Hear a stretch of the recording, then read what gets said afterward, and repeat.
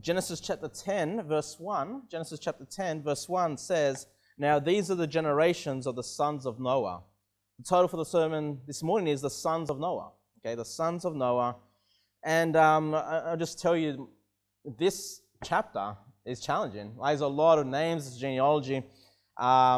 It's probably, when it comes to preparing sermons, I would say this one took me the longest. If I worked out all the hours I spent going through this, it's taken me the longest out of anything I've ever preached. Okay, I'm actually, well, yeah. I mean, as far as preaching week in, week out, definitely the most research I had to do.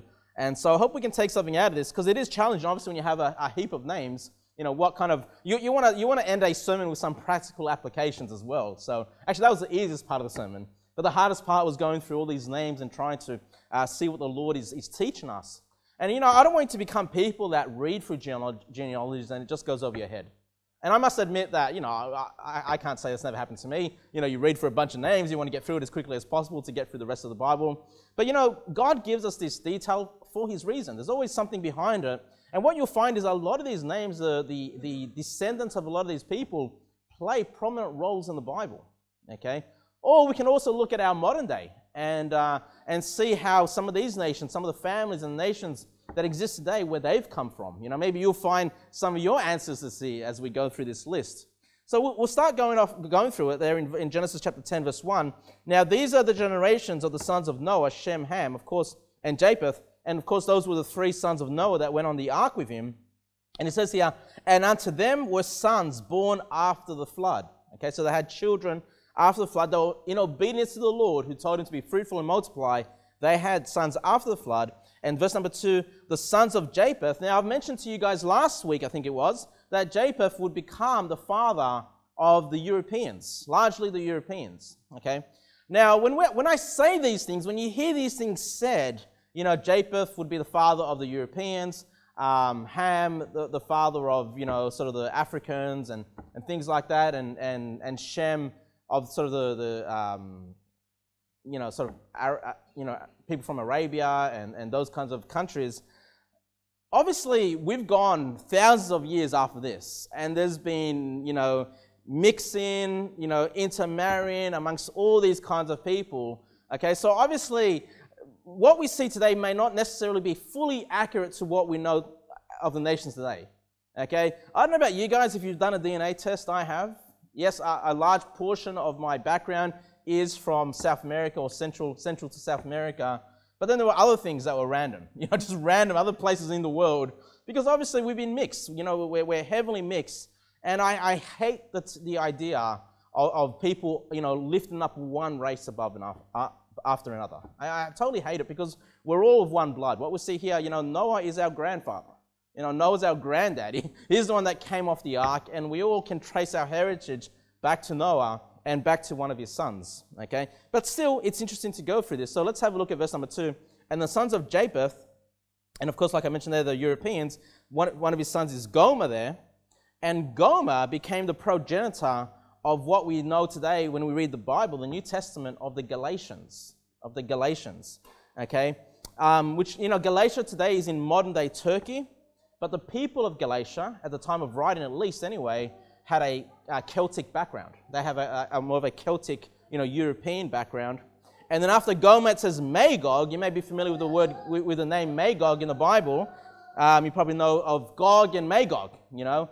And that's where Magog would be the progenitor of the Mongols, okay? Now, if you know what the Mongols, the Mongolians are, they're people that resided in sort of in what we, you know of Russia today. Or like most of the descendants moved in Russia and also in China, okay? And that's why when you look at the Mongols, they look like this half-breed of Asian and European people. It's kind of like this mix that's happened there.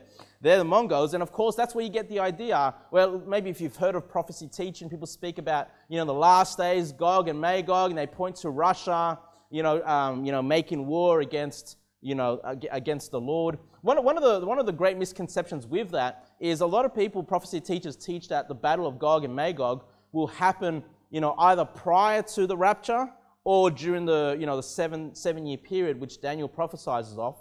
But actually, if you read the book of Revelation, the battle of Gog and Magog occurs at the end of the millennial reign. So Christ is reigning for 1,000 years. Satan is then loosed from his bottomless pit, and then he gets armies from Magog, and they make war against Jesus Christ and his nation.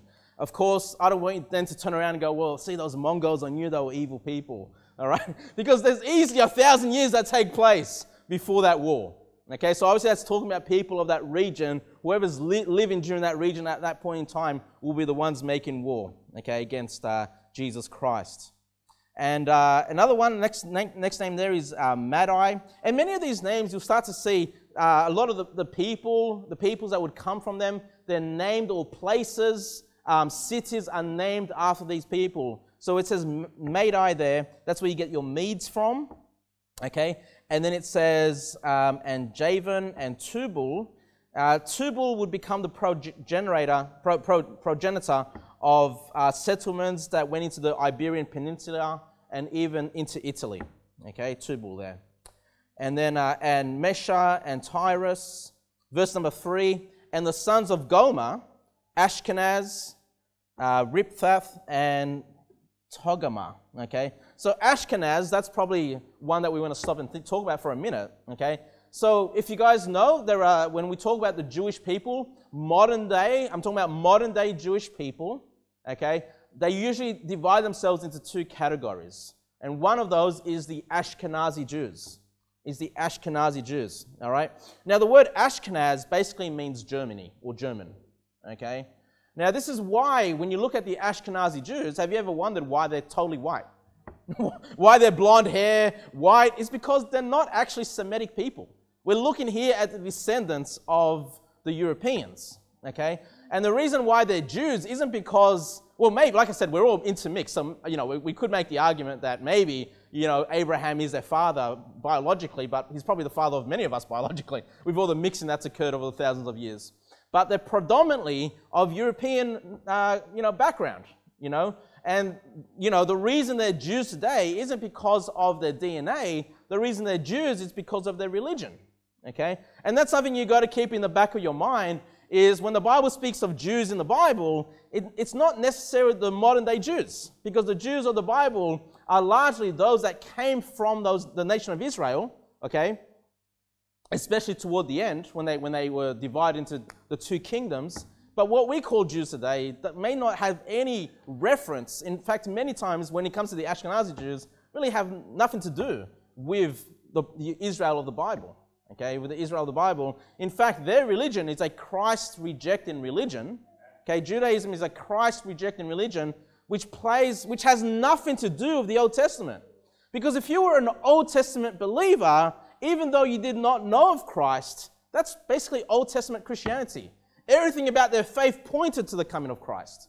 The true Israelites of the Old Testament were believers, and when Christ came on the scene, they accepted Christ as their Savior by default, okay? Because the religion of the Old Testament is not the same as the religion of modern-day Judaism, okay? Just keep that in the back of your mind here that, that the Ashkenazis are actually Europeans here, okay? Ashkenazis.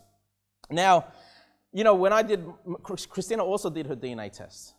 And you know what was found in her? 1.1% Ashkenazi, all right? Now, let's talk about this for a moment, because I want to cover this very quickly, because there are some Christians, many Christians, many churches today that teach the Jews are very special people.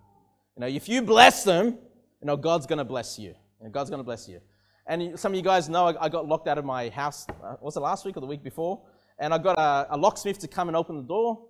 And these guys were white as, I thought they were from Germany or Ukraine or something. And I asked them, so what's your background? They said, we're Israeli. we're Jews. We're from Israel.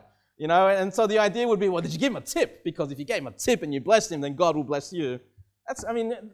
Honestly, it sounds ridiculous, but a lot of churches, a lot of Christians teach this, okay?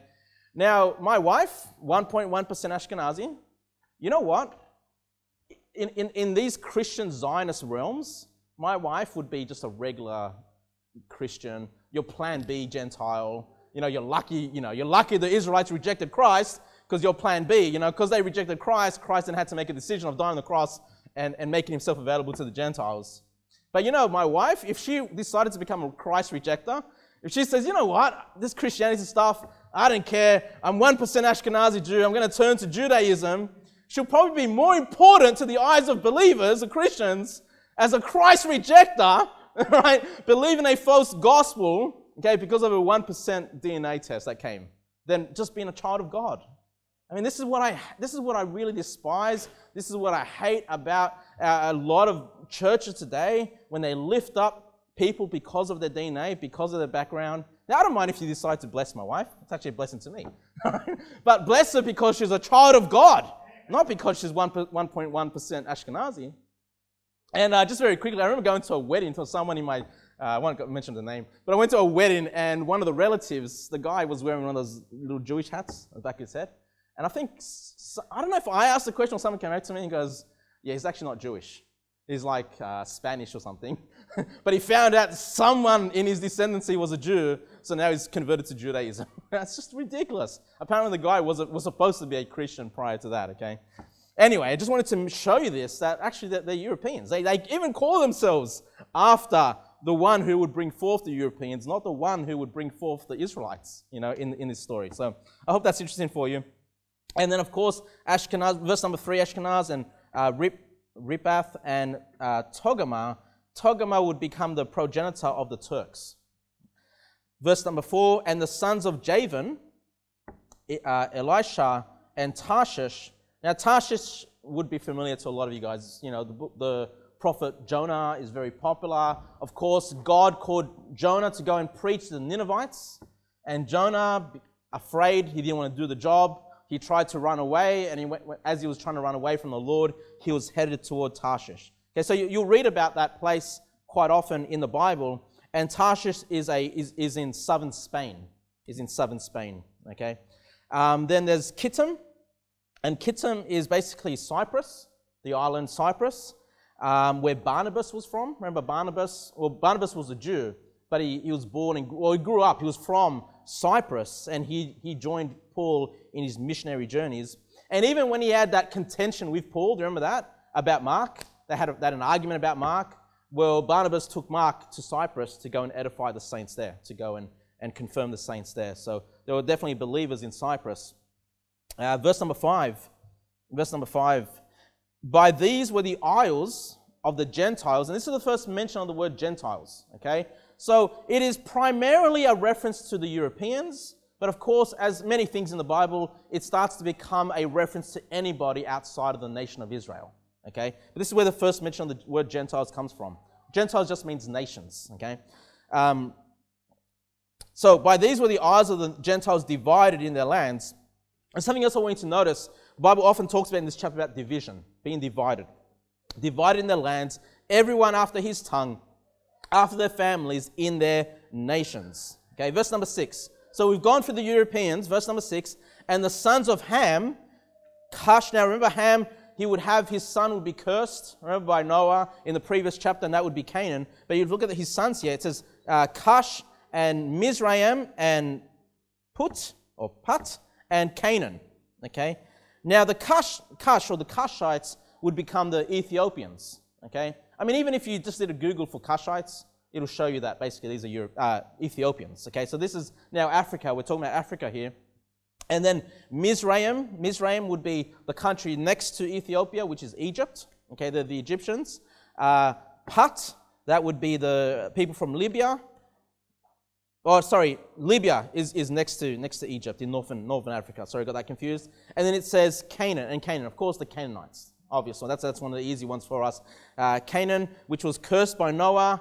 But even though they were cursed by Noah, you know, they can still be saved. I don't want you to get this idea that just because this is the case, or people were ungodly, you know, Jesus Christ was still their Savior. He came to die for their sins, and in fact, one of the apostles of Jesus Christ was Simon the Canaanite. Simon the Canaanite, okay? So, yes, these people were cursed, of course, but Jesus Christ came to be the curse for us, okay? So, of course, anybody, even if you're cursed in that sense, the descendants could still be believers of the Lord Jesus Christ. They can still be saved. Verse number 7. And the sons of Cush, Seba, and Havilah, and Sabta, and Ramah, and Sabtecha, and the sons of Ramah, Sheba, and Dedan. All right. So what what I want to do, I want us to just skip to verse 13 for now. So I don't want to lose what we're up to. Let's skip to verse 13. We're just going through the descendants of Ham here. And verse number 13, it says, and Mizraim, and Ludum, and Anam, and Lehabim, and Nephthatim, and Pathrusim, and Cashalim. Rob, can you come up here and read it for me again?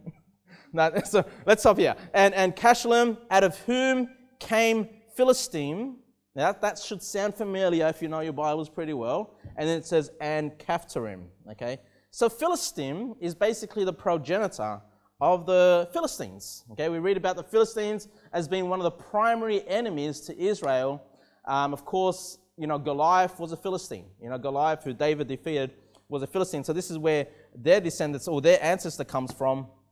And some people make the mistake, I understand why, but they make the mistake of thinking that Palestinians today, those that live in Palestine, that they're also Philistines. Okay. Now they may live in the same areas as the Philistines today, but they're not the same people. Okay, they're not the same people as the Philistines. And the reason why the people that live in Palestine became known as the Palestinians, that was not a name that was known throughout history. Okay, after World War I, when the British would take control of the land, they started to call the people that lived on the land of Palestine the Palestinians. They started to call them. Now, they were known as Palestinians whether they were Muslim or whether they were Jews or whether that was just something else. My point is, the Palestinians are a mix of people, mix of different faiths, okay? You could have been a Jew living on the land during that time and you would be called a Palestinian, okay? And so, this is what's funny about, well, not funny, I mean, it's so wicked, about, supporting one nation just because they're called Israel versus the Palestinians, is that, these people are made of Jews and Muslims and a mix of all kinds of people. It's the same type of people. You're just choosing one side over another because of their religion, okay? Because Palestinians are predominantly Muslims, and Israel are predominantly Jews, and so people choose who they want to support, based on a false religion. Based on a false religion. Now, how many of you guys care about, the battles in the past between the Serbs and the Croatians? Okay? The Serbs and the Croatians are basically the same kind of people. They're the same Slavic people. They've been intermarried. They've got the same descendancies. But you know what differentiates between the Croatians and the Serbians?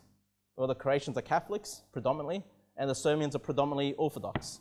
Okay, so who are you going to choose? In their battles, in the previous wars and previous conflicts, who are you going to support?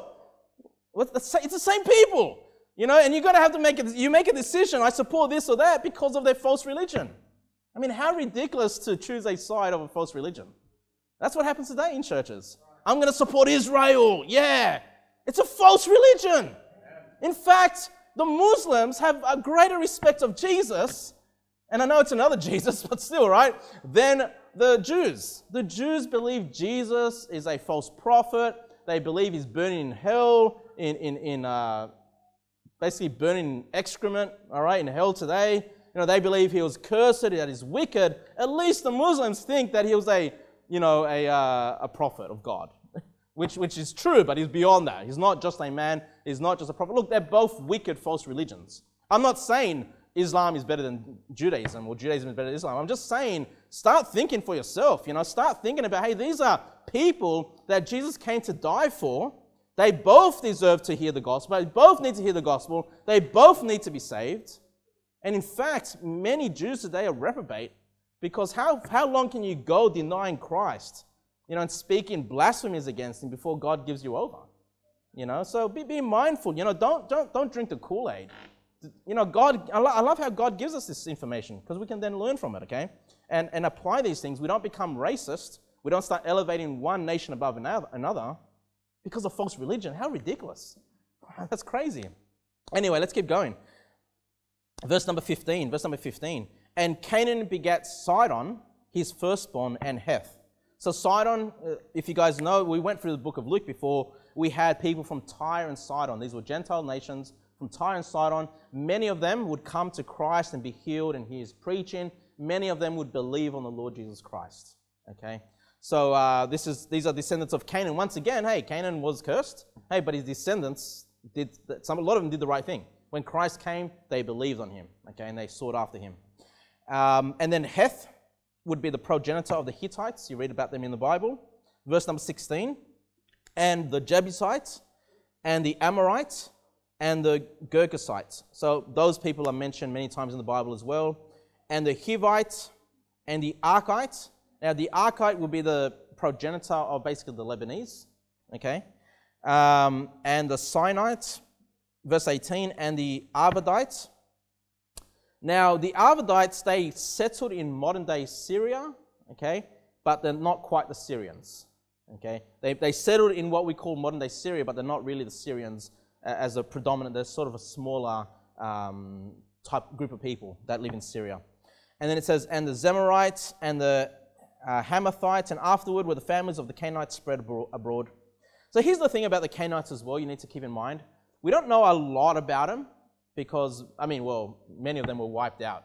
When Joshua would lead Israel into Canaan, yes, many of them survived, many of the people were left to live, but the command from God was to wipe them completely out, to wipe them out. So, a lot of these people, we don't really know anything about them because they probably were wiped out, okay, throughout history. And that's another thing you've got to keep in mind as you go through these things. You're not necessarily going to find every name, somebody that, or group of people that live in modern day nations because of wars and because of pestilences and things that happen throughout history. A lot of people could have been wiped out that were descendants of these people. Verse number 19. And the border of the Canaanites was from Sidon, and as thou comest to Gerar unto Gaza, as thou goest unto Sodom and Gomorrah and Admah and Zeboim, even unto Lasha. So here's what's interesting. The Sodom and Gomorrah, we know how wicked these people became. Okay, they became extremely wicked. God would rain down fire and brimstone upon them, and they were descendants of Canaan. And of course, Canaan, remember with the curse, kind of makes sense to me that some of these people would become extremely wicked, and God will rain down fire and brimstone. I kind of wonder, is that part of the curse that Noah prophesied of as well in the previous chapter? It would make sense to me. Verse number 20. These are the sons of Ham, after their families, after their tongues, in their countries and in their nations. Okay, so we've gone through the sons of Ham now. Now we're going to go on to Shem. Verse number 21. Unto Shem also.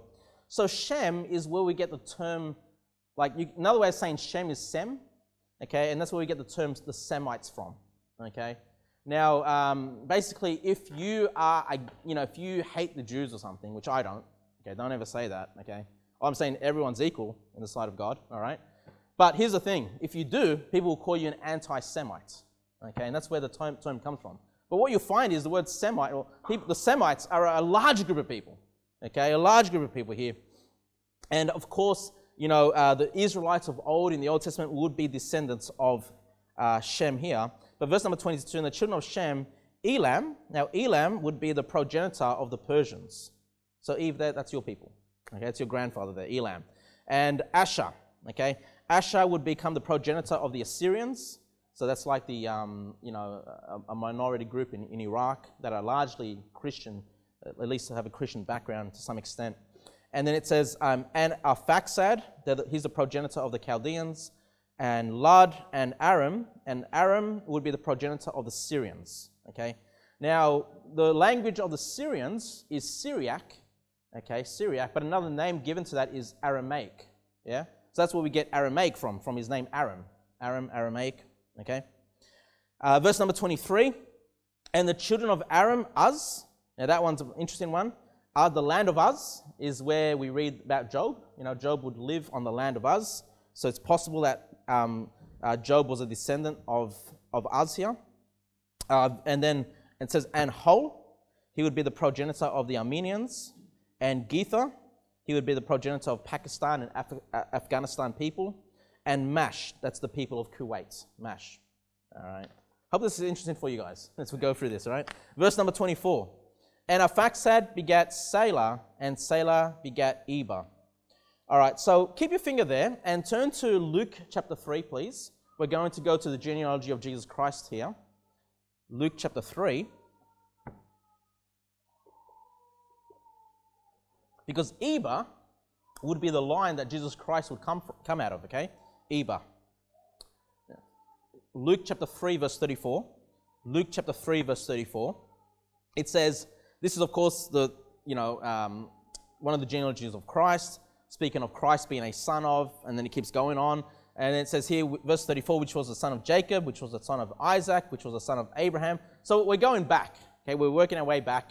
Which was the son of Thara, which was the son of Nahor, which was the son of Sarich, which was the son of Ragu, which was the son of Phalak, which was the son of Heber. Okay, so in the New Testament, we've got Heber with a H, and in the Old Testament, we've got Eber without the H. Okay, so this is where we derive the term the Hebrews from. Okay, when you talk about the Israelites, or Abraham being a Hebrew, the reason it's called a Hebrew is because he would be a descendant of Heber. Okay, so if that's interesting, go back to Genesis chapter 10, please. Genesis chapter 10, verse 25. Genesis chapter 10, verse 25. That's why, again, the Israelites were known as the Hebrews, because they would come through that line of Eber or Heber. Verse number 20, Genesis 10, verse 25. And unto Eber were born two sons. The name of one was Peleg, for in his days was the earth divided. Okay. So here's what's interesting. Remember I talked about, pay attention to when this chapter talked about divisions and stuff like that? Well, it seems like Eber would call his son Peleg because the nations were divided. And of course, in the next chapter, we get the detail of why the nations got divided. And that has to do with the Tower of Babel. Okay? So the best way I can understand this is that the story of the Tower of Babel and how God confounded the language would be around the time that Peleg would be born in order for his father to call him by that name. Okay? So that's what, when the Bible talks about the places being divided, that's because of what we're going to learn in the next chapter, next week, all right? And then it says, for in his days was the earth divided, and his brother's name was Joktan. Okay, Joktan. So Peleg Abraham and the Israelites would come, we said Eber, and then from Peleg, okay? But there was his brother was Joktan. Now this is important for you to remember. Okay, so the Israelites of the Old Testament, remember this, would be descendants of Peleg. But Peleg had a brother called Joktan. Okay? Keep that in mind as we keep going through this. All right? And the sons of Joktan, we're going to read here very quickly, would make up the most significant part of the Arabian people. Okay? Most of the Arabian people would be descendants of Joktan. Verse number 26. And Joktan begat Elmodad and Sheleph and Hazarmaveth and Jirah and Hadoram and Uzal and Diklah and Obal and Abimael and Sheba. I'll stop at Sheba because you guys are probably familiar with the Queen of Sheba. The Queen of Sheba would come to Solomon to see how great God, how God had blessed the nation of Israel, to see the riches, to see the power, but also to learn great wisdom from Solomon. And we learn later on in the New Testament that Solomon gave this queen the gospel. She got saved. And, I may have taught on Queen Sheba in the past, and if I did, I probably made a mistake. And I said she came from Africa, okay? But actually, the descendants here are Arabians, okay? So from the Middle East, okay? And I looked this up on the internet, and basically there's divided people. No, she was from Africa. No, she was from, Arabia. But as I've gone through this, I actually now believe she come from Arabia, all right? And verse number 29. Oh, because people say that Sheba was Ethiopia. But we've already seen the Cushites. The Cushites were the Ethiopians. But then again, there's mix. There's people are mixing all the time. So I don't know. These are things you just have to take a biblical approach and understand how human history evolves and changes over time as well. Verse number 29. And Ophir and Havilah and Jobad, all these were the sons of Joktan. And their dwelling was from Mesha, as thou goest unto Sephar, a mount of the east. Now, the reason I wanted you to understand that these are descendants of Joktan and not of Peleg, because out of Peleg would come the Israelites, is because of the name mentioned here in verse number 30. It says these Arabians, as thou goest unto Sephar, a mount of the east. So this is where they resided, okay? And this is where we get the term the Sephardic Jews from. The Sephardic Jews, okay? So the Sephardic Jews are not your Eastern European Jews, but are kind of like your North African or Western European Jews. A lot of the Jews that came from Portugal and Spain and Northern Africa, they're like your darker-headed ones and stuff like that. They're known as Sephardic Jews. Now, the reason I wanted to bring that to your attention is that we've got these two groups of Jews, right? The Ashkenazi Jews that are European and the Sephardic Jews, and they all claim to be, descendants of Old Testament Israel or the Israelites, but none of them are in that line. None of them are in that line. Like, I'm just going to go with what the Bible teaches me here, okay? Again, I understand there's intermixing, intermarriage, people move, all this stuff happens, but it's funny to me that the modern day Israelites, we call them by these names, and they're not even descendants from Abraham or the Old Testament or Israelites. So, the Sephardic Jews, they're descendants of Joktan, not of Peleg. Okay? So I just thought that was interesting. Verse 9, and again, just shows you how stupid it is for us to be elevating one people over another. We don't even know where they're from. Who cares? It's not important. It's not important, okay?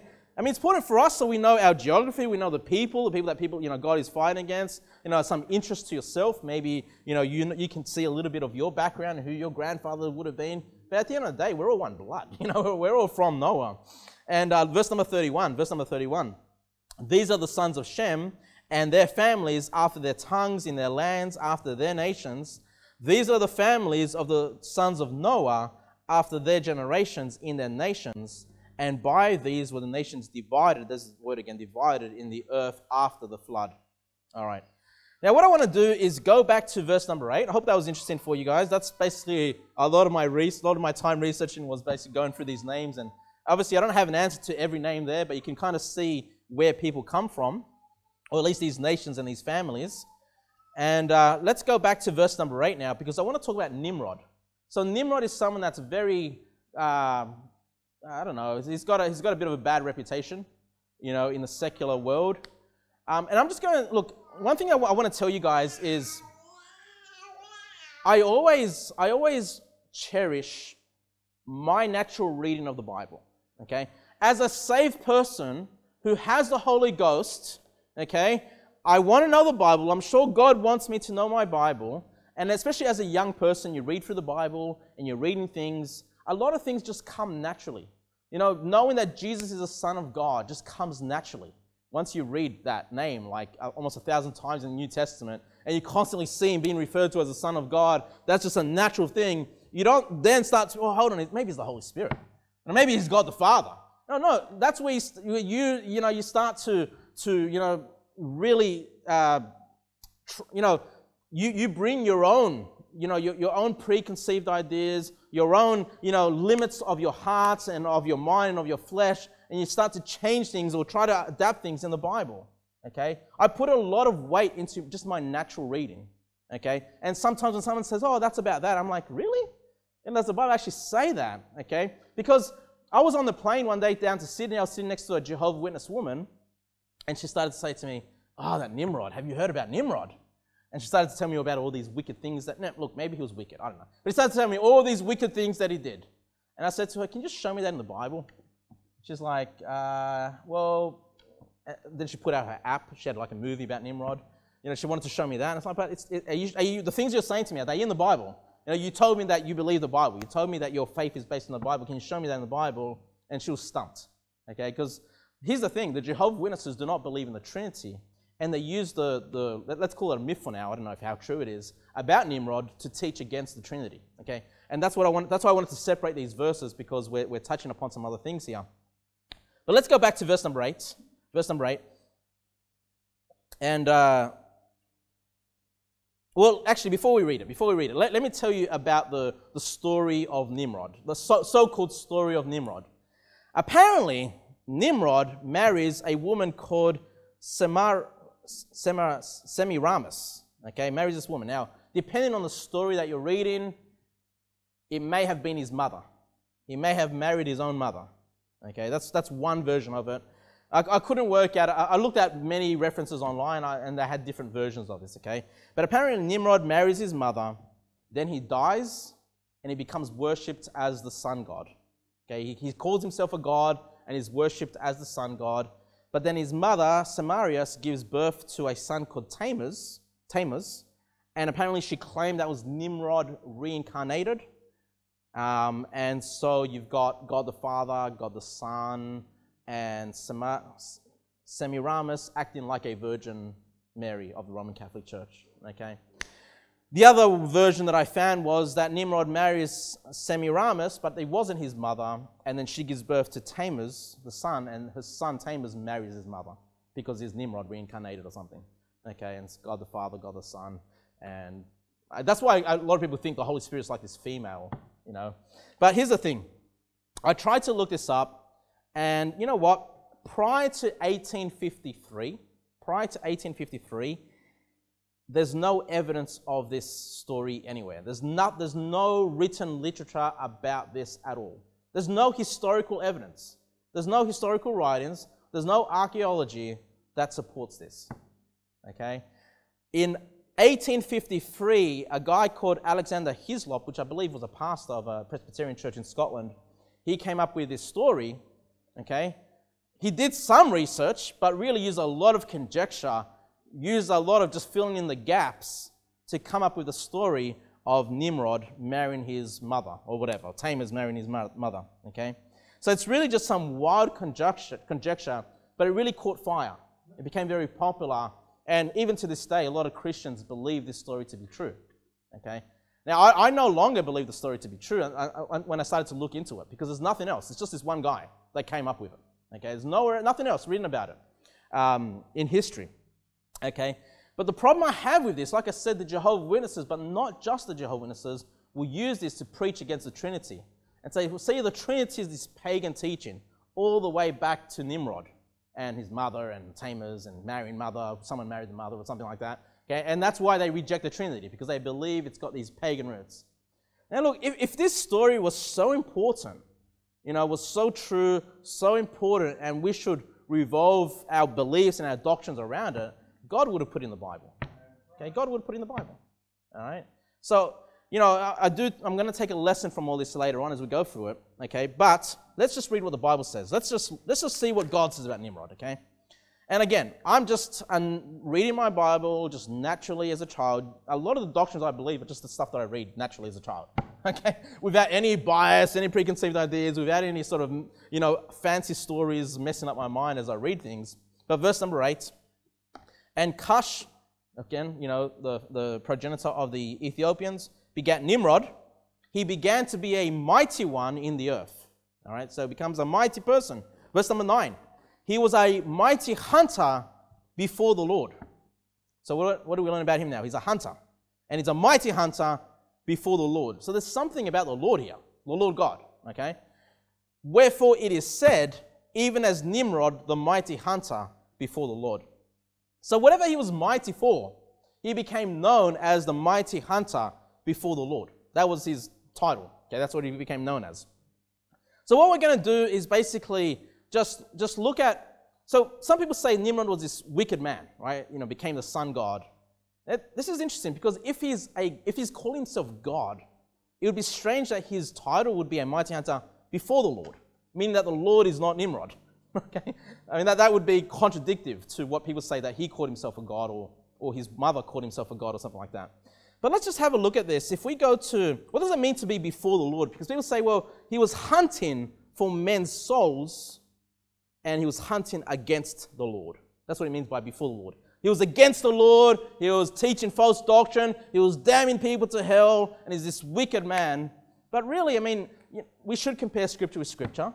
You know, we should take what the Bible says, especially the book of Genesis. We're looking at the book of Genesis. Let's see what the book of Genesis says. Keep your finger there and turn to Genesis 13:13. Genesis 13:13.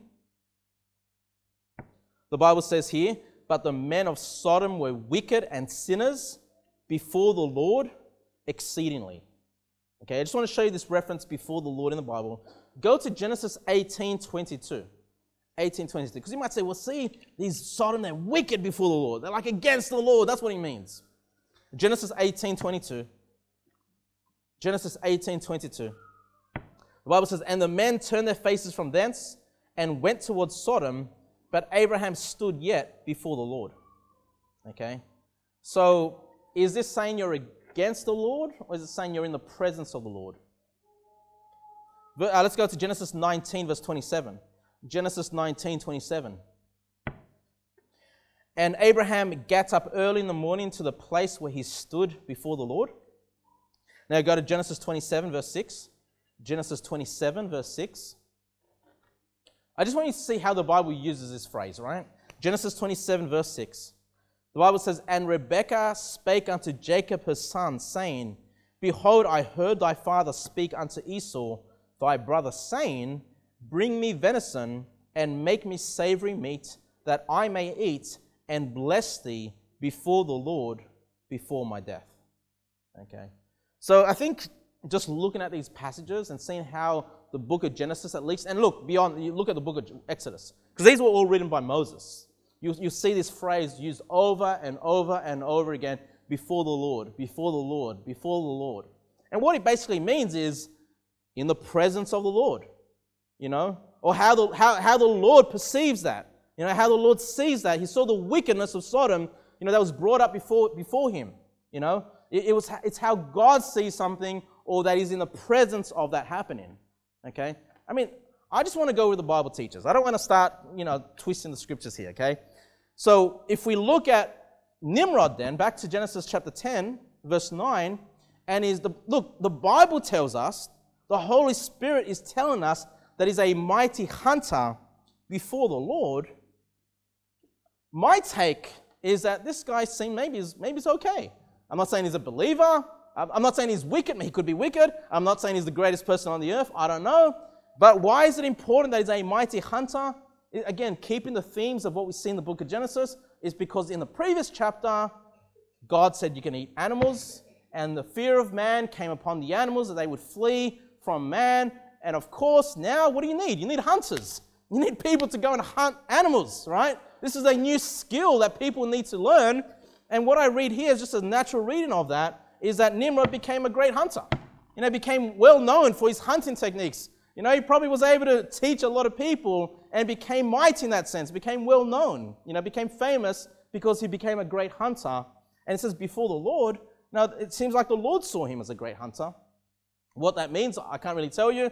And then his reputation was they became Nimrod, the mighty hunter before the Lord. Okay? I'm trying to be as biblical as I can. You can disagree with me. I'm just trying to be as biblical as I can.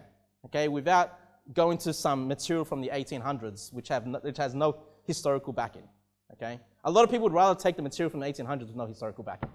Okay? Than what I'm preaching today. Verse number 10. Let's go to Genesis 10, verse 10. Genesis 10, verse 10. It says about Nimrod, and the beginning of his kingdom was Babel.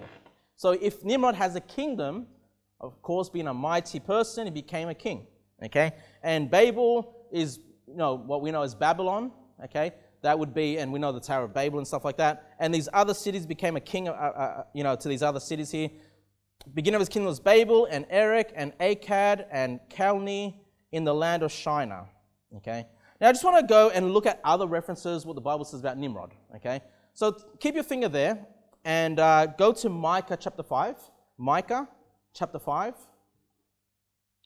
And while you're turning to the book of Micah, I'm going to read to you from 1 Chronicles chapter 1, verse 10, which is nothing new information, but just says, and Cush begat Nimrod, he began to be mighty upon the earth. Just reinforcing the fact, you know, that Cush gave birth to Nimrod, and Nimrod was mighty. Okay? But you guys are turning to Micah chapter 5, verse 2. Micah chapter 5, verse 2. This is a prophecy of Jesus Christ. It says, but thou, Bethlehem Ephratah, that's for Bethlehem where Jesus will be born. It says, though thou be little among the thousands of Judah, yet out of thee shall he come forth unto me, that is to be a ruler in Israel, whose going forth have been from old, from everlasting. So that's about Jesus. Now we'll drop down to verse number 5.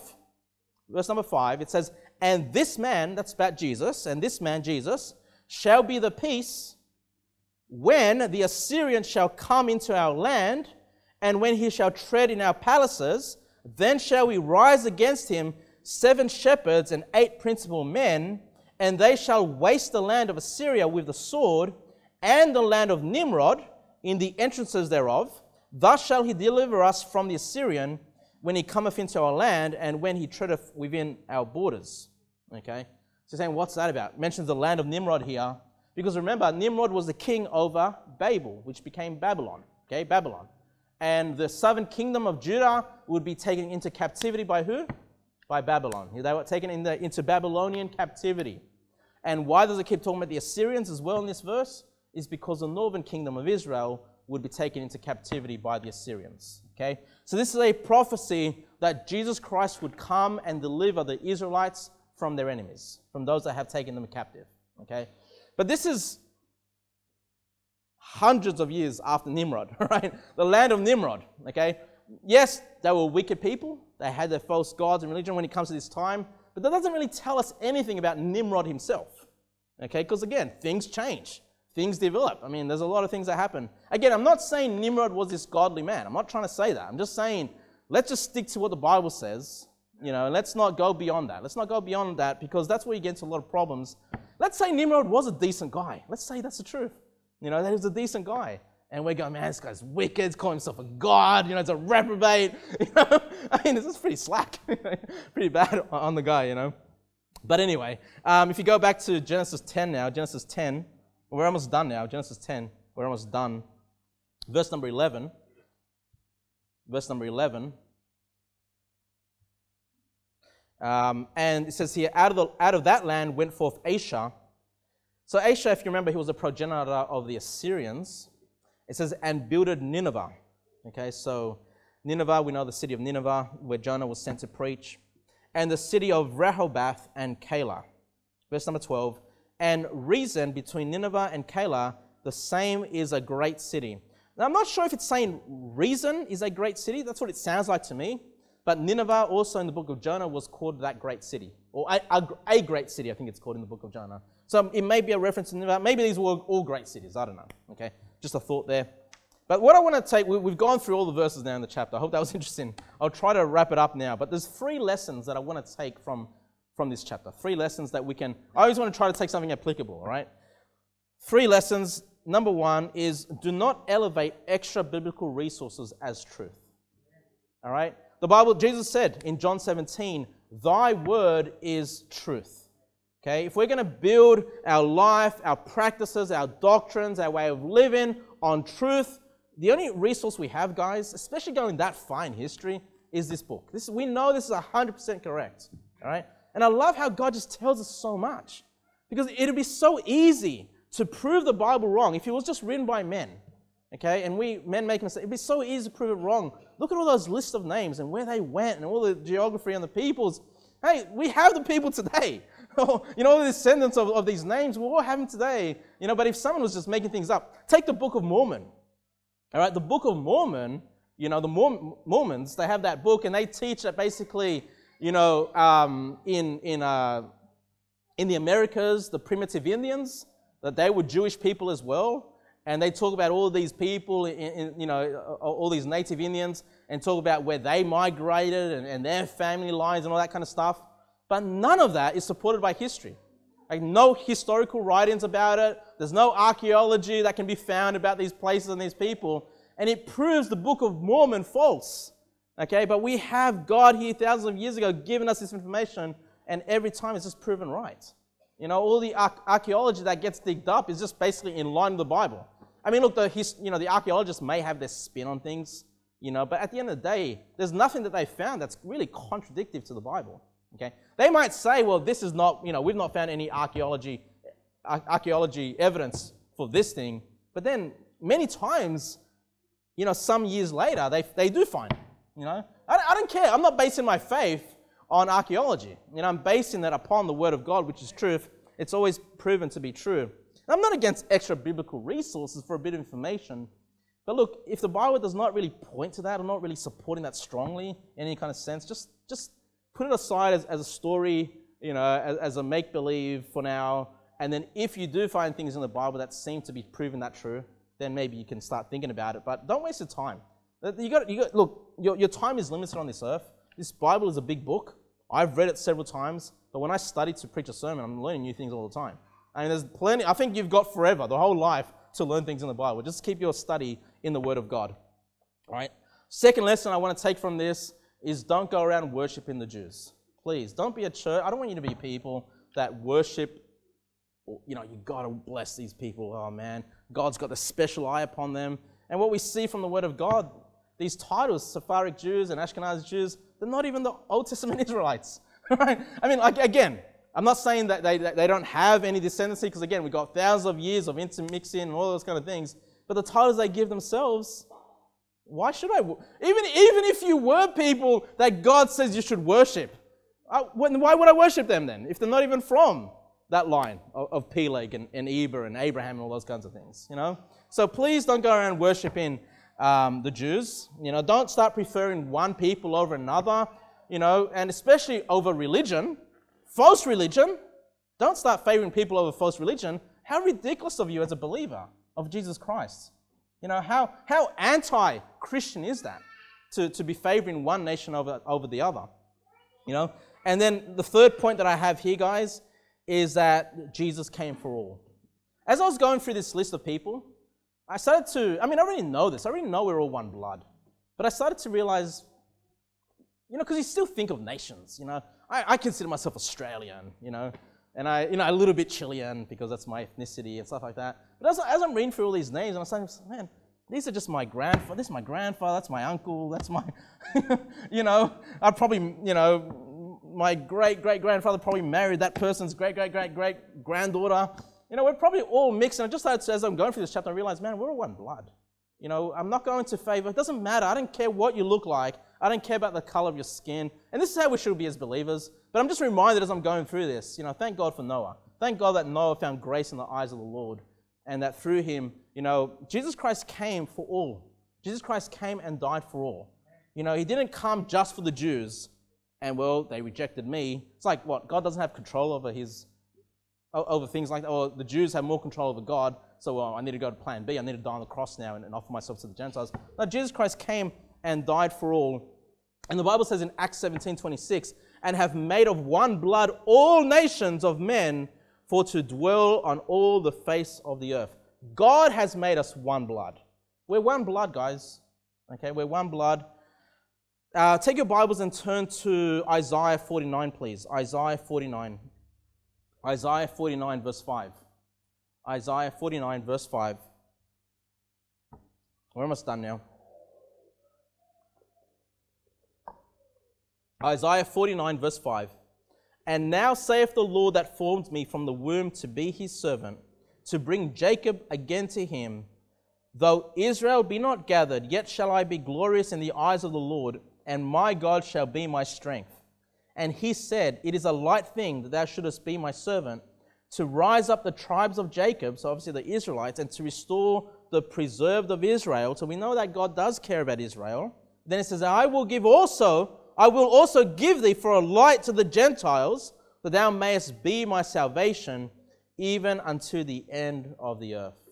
See, Jesus Christ came to be a savior to the Jews, yes, but also to the Gentiles, okay? And we see that here he's speaking to Isaiah, but this is also prophetic of Jesus Christ, who would be a light to the Gentiles. And I'm going to quickly just wrap it up here in Mark 11:17. You don't need to turn there, just quickly. This is when Jesus Christ came to cleanse the temple. And he says, and he taught, saying unto them, is it not written, my house shall be called of all nations the house of prayer? To all nations, the house of prayer. But ye have made it a den of thieves. Ye have made it a den of thieves. So, the temple of God, we often talk about it, Israel, Old Testament Israel, and that's important. The Israelites did come to worship and to serve the Lord there and offer sacrifices and to pray. But God said his temple would be a house of prayer to all nations.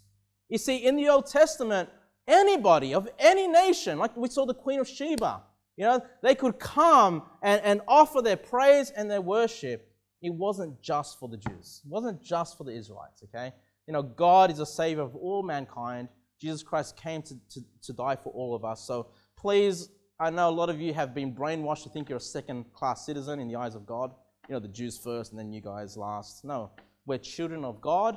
You know, you're the sons and daughters of God if you believed on Christ. I mean, that's the best place to be, knowing that God is our Father. You know, better than knowing who the Father is here in the physical lineage, more important to know that God is our Father and you become a son of God by believing on Jesus Christ. Let's pray.